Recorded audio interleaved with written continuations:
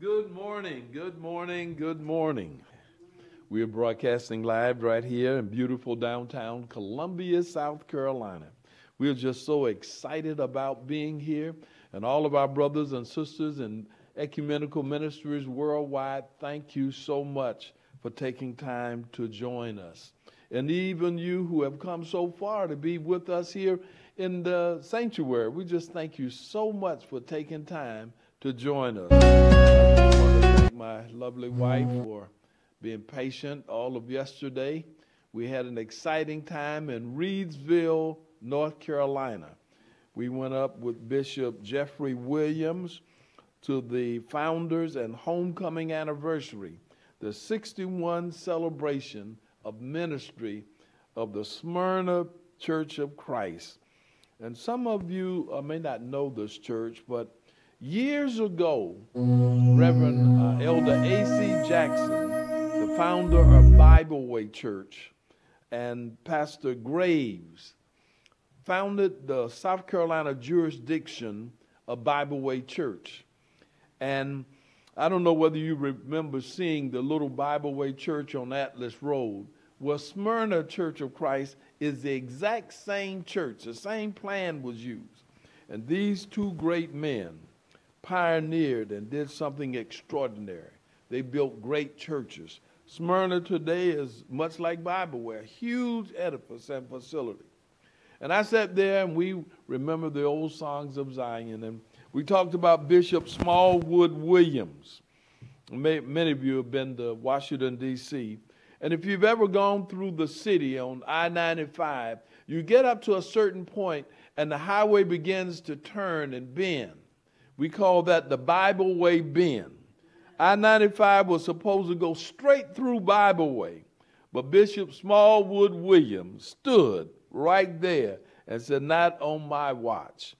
And the government, the president, the Washington, D.C. leaders, they made an arrangement that the highway would go around Bible Way Church. But we were giving honor to these great men and the things that they have done. And I began to think about life and who we are and where we are. And so today I want to preach just a simple sermon, and it's more asking than telling. The title of the sermon probably is something you have heard before. This sermon is about you, just you, nobody else, just you. I mean, it's all about you. Seeing that it's about you, perhaps you ought to take a minute to listen to it. Everywhere you go, people will tell you that in all religions, it's not about you. They will make it plain and clear that it's about something greater than you. They will tell you that you are the least of all that is happening. But this morning, contrary to all that you've heard, this message this morning is all about you. Not your neighbor, not your friend, not the people you left behind, not the people you're talking, just you and nobody else. Let us pray. Oh God, we ask now that you would come and be in our midst. Fill our spirit, our hearts, fill us with your presence. Allow your divine presence to open our hearts, our minds, and chiefly our ears, that we might hear a word from you. And I ask, oh God, if you would move me out of the way, that whatever I would bring to this message, that it not cause someone to stumble and fall and not hear what you're saying to them. It is in Jesus' name that we pray. And all those who love the Lord say, Amen. All those who praise the Lord say, Amen. And all those who serve the Lord say, Amen. Brothers and sisters, I'm an old man now. I'm approaching the fourth quarter of my life. One thing that age will do to all of us is cause us to reflect, cause us to consider the lives that we've lived. And just as I've reflected this morning, I would have you to reflect. not about your fraternity, not about your political party, not even about this church. I would have you to reflect on your life, past, present, and future. You know, most of the time when we give a sermon, we talk about where our scripture and our foundation points are taken from. Well, this morning we are listening from the book of Exodus, the 20th chapter, verses 1 through 4, 7 through 9, and 12 through 20. And you've heard them read this morning. And it's basically the 10 Commandments. The Lord is giving us rules to live by. And then this was such a great thing that God himself would line out a prescription for life. But these commandments are very seldom talked about anymore. That they were commandments, then they became suggestions, and then they became weak recommendations. Because most of us now are getting our directions, are getting our understanding of life from somewhere else. Churches in America are slowly emptying. There are very few people who are crowded in a pew. Usually when I go to a church, it looks like COVID is still here. There's so much distance between people that you can just stretch out and take a nap. I say that not jesting, but seriously. When people come to church, they do everything they can to stay awake. They want the music to be loud, and they want the bass to thump through the church. They want activity. They want movement. But they very seldom want reflection. And maybe reflection is something that's out of date and out of touch. But as I was thinking on the fourth quarter of my life, you know, you get the first 25 where you're out the gate and ready to take on anything. You get the second 25 years and you get a mortgage, you get responsibility, and you get questions. And the third 25 years, 50 to 70, you start looking at your wife and your husband and you begin to ask questions. Why did I marry them? Am I stuck and am I free to go? Most divorces take place long before this. Why? Because you didn't have a clear purpose in your marriage, in your association. You did what everybody else expected. And then late at night, when it's just you and your spouse, you lay there and look at the ceiling fan. Maybe you've gained a little weight. Maybe she gained a little more. Maybe you were athletic, but not so much now. Maybe you were popular, but all of them have died. It's just you and you and you. And you know, when you're thinking about your close relationships, your wife, your children, do you really talk to them anymore? I know you have your phone, you have TikTok, you have Instagram, you have Pinterest, you have Facebook. Do you really have time to talk to them or even consider them until they want something? Most of our relationships are built and based on wanting something, having a need fulfilled. But I've just been reflecting on this, and maybe it's time that you do too. What is the meaning and purpose, not of your life, but of you living? What does it matter if you lived or if you died? How do you matter, and to whom? You know, I see so many people wanting to be leaders, preachers, teachers, politicians. They want to be leaders. And when you really talk to them and say why, they really don't have an answer. Well, they love the attention. We had a young man in the Congress just recently who was able to depose the speaker, and they all said it was about him getting on the news. Really? What is the meaning and the purpose of his living? They said that he had a cell phone where he had pictures of young ladies and he would show them on the floors of the Congress. You know, we can only see snapshots of others, but we can see ourselves clearly. What is the meaning and purpose of our living? You know, we like to think about our life. Our life. But what about our living? Our life is something grand and whole and complete. But our living is daily.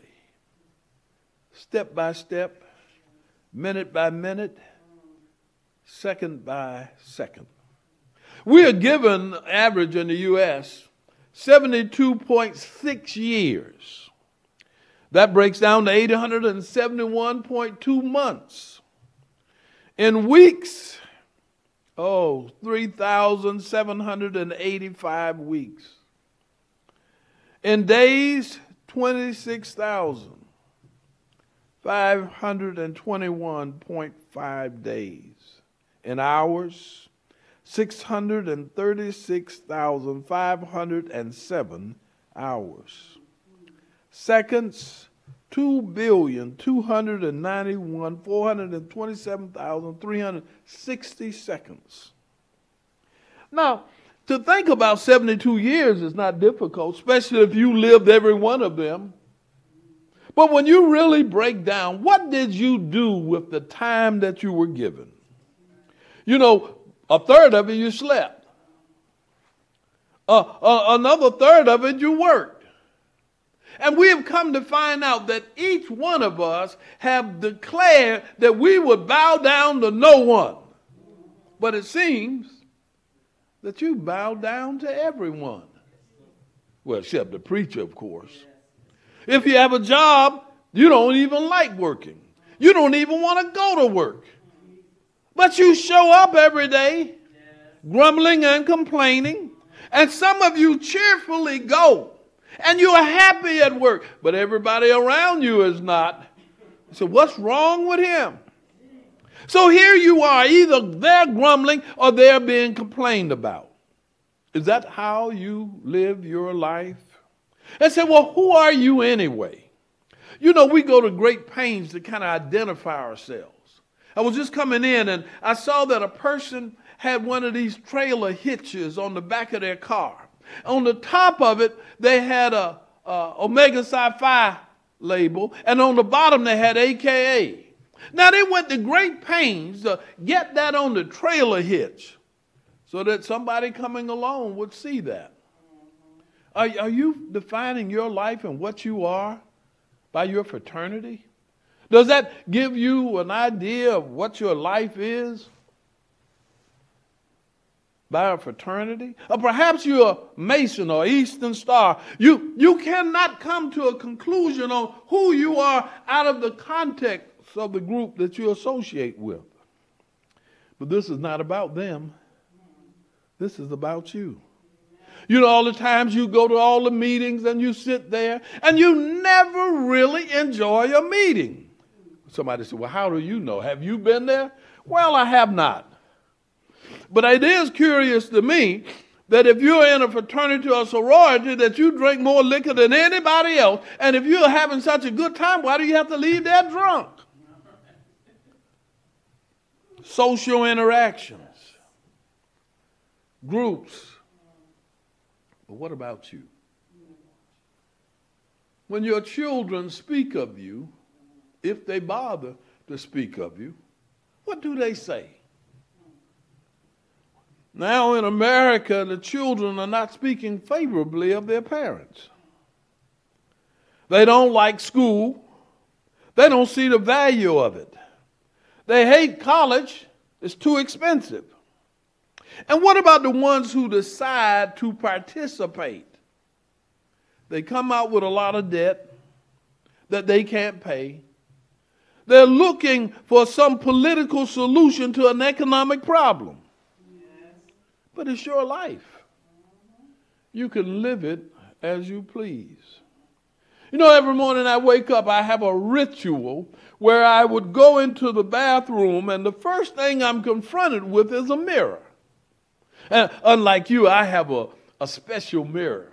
I have Alexa on my mirror, And I don't even have to turn my mirror on. It has lights all around. I said, Alexa, turn on the mirror. And I stand there and smile. Well, it started out that way, 73, 74, 75. And I began to look clearly and see exactly, I don't have long left. What have I done with all of my time?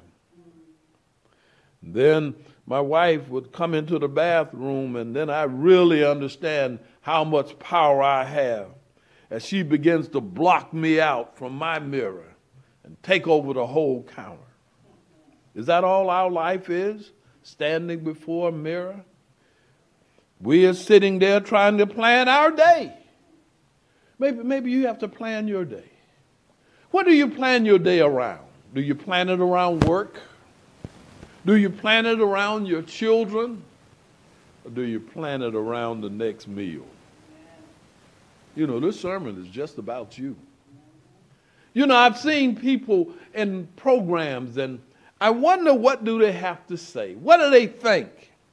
I went to the NAACP program. There was our great speaker there.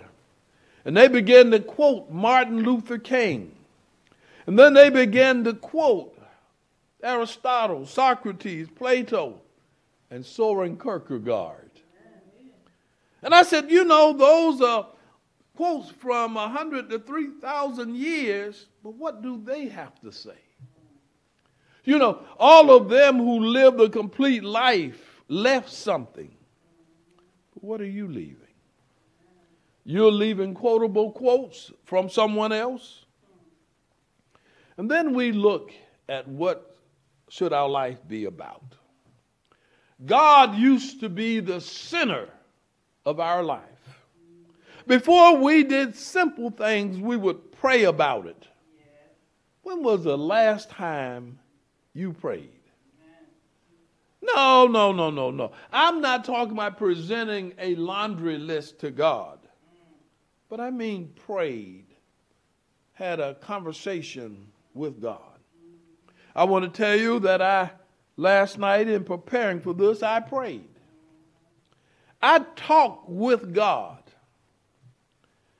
And I came away a little shaken. Maybe you will have this experience if you were to talk with him. He wasn't happy. He wasn't happy with my life. He wasn't happy with the time he gave me. He wasn't happy with what I was doing with it. And I said, but why? But why? He said, have you ever finished anything? I said, oh God, he sounds like my wife. Said, what have you worked on? And I wanted to tell him about my high school exploits.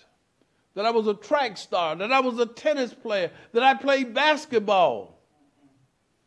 And this is when I learned the power of a conjunction. I heard God clearly say, and. Well, then I went on to tell him about how I went to college and how I learned so much. But he knew I cheated on the calculus test. He knew I wasn't good at statistics. And he said again, and. So I wanted to search and find meaning in my life. And so I began to tell him about all the politics and the community organizing. I began to tell him about all the changes that we made in the systems of government. And somehow, he didn't seem to be impressed. And so then I reached way down. And I talked about my international exploits. How we are building churches. I knew he'd like that. How we are building hospitals and how we are going and taking care of the least of these. And he said, and? So, Lord, what am I to do? What is the value of my life? I was looking at the University of South Carolina football team and what it takes to participate. Well, let's not look at the football team. Let's look at the ladies' basketball team. What it takes to be a winner. I look at the hours upon hours of dedication and repetition, all that they pour in it, just so that they would have a statistical sheet and go on to make money and to be able to do something with the money that doesn't amount to anything. When I was just trying to find the meaning of life, I came across something on the internet that made me ask something about myself. In 100 years, like in the year 2123, we will all be buried with our relatives and friends, all dead. Strangers will live in our homes that we fought so hard to buy, so hard to build. They will own everything we have today. All of our possessions will be unknown and unborn, including the car we spent a fortune on, and that will probably be now scrapped, preferably in the hands of an unknown collector. Our descendants will hardly know who we were, nor will they even remember us. How many of us know our grandfather's father, and after we die, we will be remembered for a few more years, and then we're just a portrait of someone on someone's bookshelf. And a few years later, our history, our photos, our deeds, they all disappear in history oblivion. We won't even be memories. You know, I think sometimes, like when I'm going across Facebook, I come across friends of mine who I know have passed, but their Facebook page is still there. And I'm wondering, what will they say about my Facebook page? Nothing, they'll just move on. If we could think about all of this as we approach life every day, then we could see what great value there is in a relationship with God. Without a God, a man is just a trivial puzzle. Without God, a man is just a rudderless boat. Without God and a supreme connection, we are really dust waiting for the wind to blow. It is God that gives us purpose and meaning. And the issuing of these commands was not for him, but for us. It was to give us a way to measure ourselves, to hold ourselves accountable. And say, well, what is the purpose of church? What is the purpose of religion? Some say it is to moderate our action. Some say it's to hold and control the population. But God is a purpose that man cannot even describe. Because first, it takes a relationship with God before you can have a decent relationship with others. If you can't have a relationship with a God that's perfect, how can you have a relationship with the rest of us? When you consider who God is and whether there's a God in your life, then you begin to understand what your life was really worth. Some people have turned football into their God. The saddest thing I've ever seen was the Football Hall of Fame. When I saw Jim Brown amble up to get his jacket, when I saw all the broken men on crutches and canes trying to walk up, and they spent their entire life pursuing something that in the end they can't even walk up to get. When I look at all the people who've had all the money that they could have, I told you about the billionaire. When the billionaire died, when Steve Jobs was laying on his deathbed without a God, without a purpose, the Apple computer meant nothing. His money meant nothing. He said this. He said, you can pay a man to drive you around. You can pay a man to work and make money for you. But you can't pay anyone to take on your cancer and suffer and die for you. Steve Jobs, having everything, was at a loss in finding meaning in his life. And then we look at the legacy that he left. Steve Jobs left a legacy, a personal computer that will be unrivaled for the next 100 years. But what is the value of it? Another toy, another trinket? So I'm beginning to think about my life, and I hope you are, because that's what this sermon is about. Can I tell you what to do with your life? No, it's not for me. But I can tell you that there is one greater than you. I'll tell you that the man Job had to question this God. Question, how could he be a higher power? How could he know? And he looked at Job and said, Job, is there any permanence in your life? Is there any substantial thing in your life? Because where were you when I flung the stars throughout the heavens and they're still there? Where were you, Job, when I set the galaxy ablaze in the heavens? Where were you? Job, where were you when I created the earth? And so, like God, created in his own image, surely there must be something that I can do other than take pictures of red-bottom shoes. I'm sorry, sweetie. I know you hate for me to bring up those shoes again. But do you know that people measure who they are by the bottoms of their shoes? There are people, and we've seen the children in Africa that's suffering with infected feet, with jiggers and worms. And we've seen the guinea worm that President Carter just almost eliminated. And these people are buying these shoes but have no consideration for others and how they walk. But that's not a measure in their life. Who am I to tell them that they shouldn't wear shoes and they should help someone? If they have no innate desire to be of help to someone else, why should I tell them? Because only a God could give such an example. I go to the hospital and I walk down the cancer ward. You know, when I go to football games, I walk up to people and ask them, would you like for me to pray for you? Really? Sir, would you like for me to pray for you? Nobody wants me to pray for them at the football game, except when I'm at a Carolina football game, they want me to pray for the team. But if you walk down the cancer ward,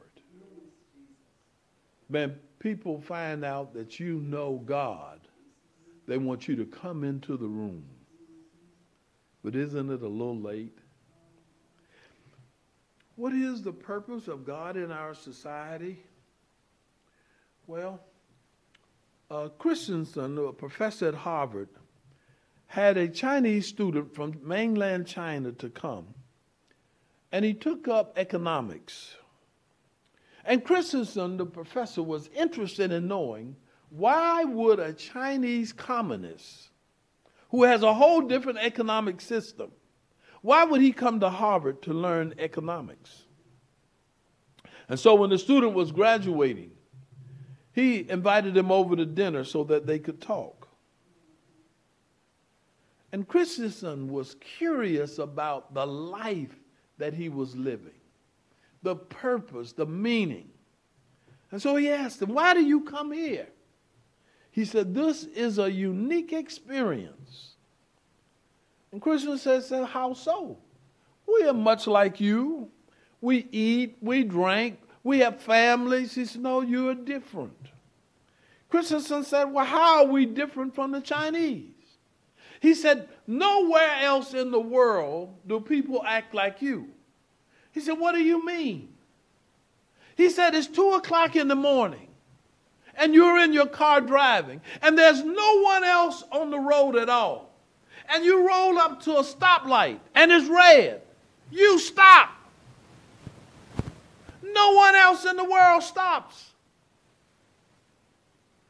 Christensen thought about it a moment. Said, there is some truth to that.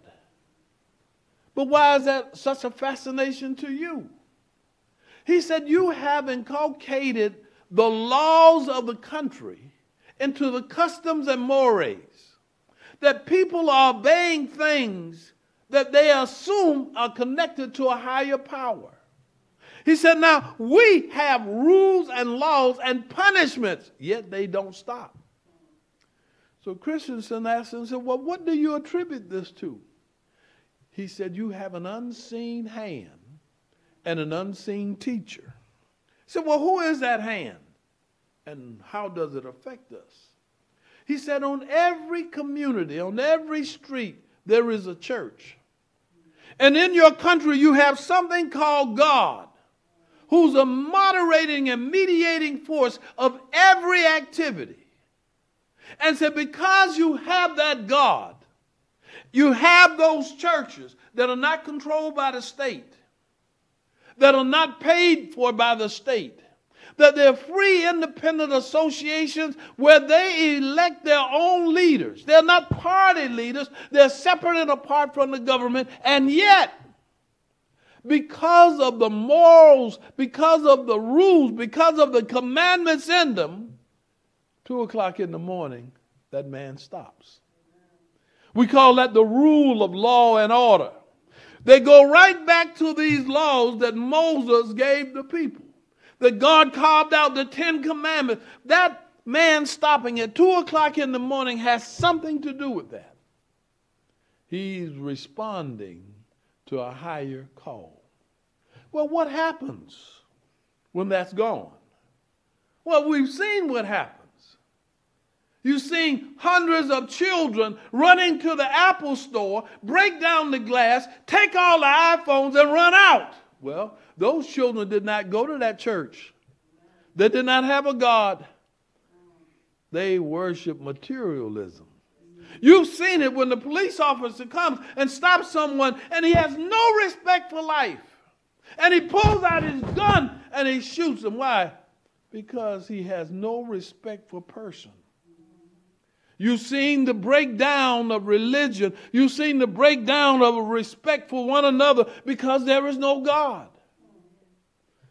Someone asked me, said, well, are you going to run for office? Are you going to try to make more rules? No.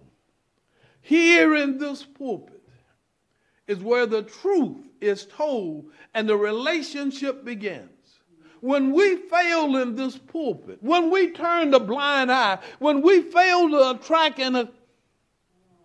then we see the never-ending story where our lives begin to deteriorate. When we allow others to raise up the fraternity, the social organization, the political organization, when we get them out of kilter, then we are lost. Somebody asked me, said, well, why do grandmother wear Daisy Dukes shorts now? Why do they have their midriff out? It's simple. There's no moral authority. There's no answer to the way we're living and how we're living. There's no one to ask, what is the meaning and purpose of your living? Is it your nails? Not your whole body, but a part of your body. Is it your eyelashes? Is it your shapely, sexy body? Is that your meaning and purpose? When the mother of the family is given over to carnal things, what happens to the children? What happens to their desire to reach higher goals and higher attainments? This sermon is about you. So it's just little things. Getting up and looking into the mirror. My wife wanted to know, why do I pray in the bathroom? Why are you praying? And I showed her the mirror. If that's not a reason to pray. But just being there to whisper a little prayer. A prayer that will define my meaning and my purpose in life. A prayer to ask God for direction. Ask God for instructions. You know, the Bible used to be something called basic instructions before leaving earth. We've forsaken our instructions. Sometimes people ask me, what do you do with slavery, oppression, exploitation? It's simple. Our Bible is filled with the richest history of people overcoming. When we look at the book of Jeremiah, it gives us a clear pattern of what do you do. And you say, well, this is just a history. Yes, it is, something we can learn from. This is God's word, instructions for us. People get to Jeremiah 29 and 11. They said, oh, the word says God has promised us good things. But verses 4 through 10 say, well, we should get married. We should have an honest relationship with another human being in the presence of God in goodness and righteousness and holiness and commitment. We should have a wife or a husband that we can share our living with. We should do the things necessary to feed ourselves, clothe ourselves. We should have a garden. These are God's instructions. We should be able to marry our children and build our legacy. What we are today, we should be able to pass on for 10 generations. If that's goodness, then the society around us will prosper. If it's wickedness, lasciviousness, then the society will crumble. Here in America, just because of me and you, it's all about you. The society is not in good shape.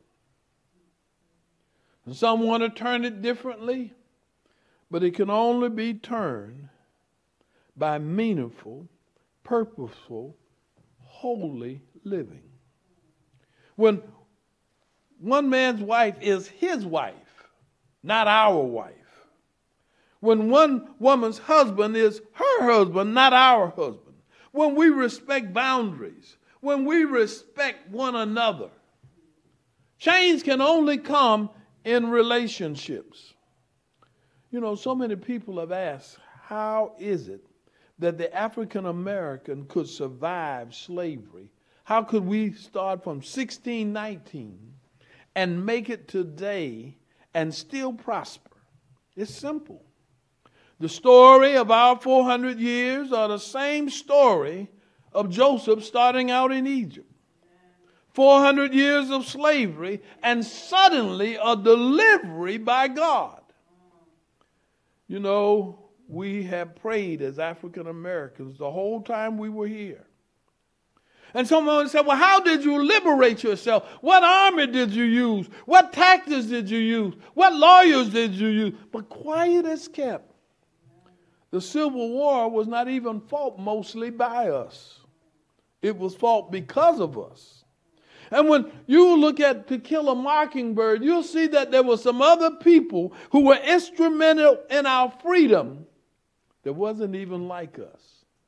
That God has sent some before us to battle for us, to provide resources for us.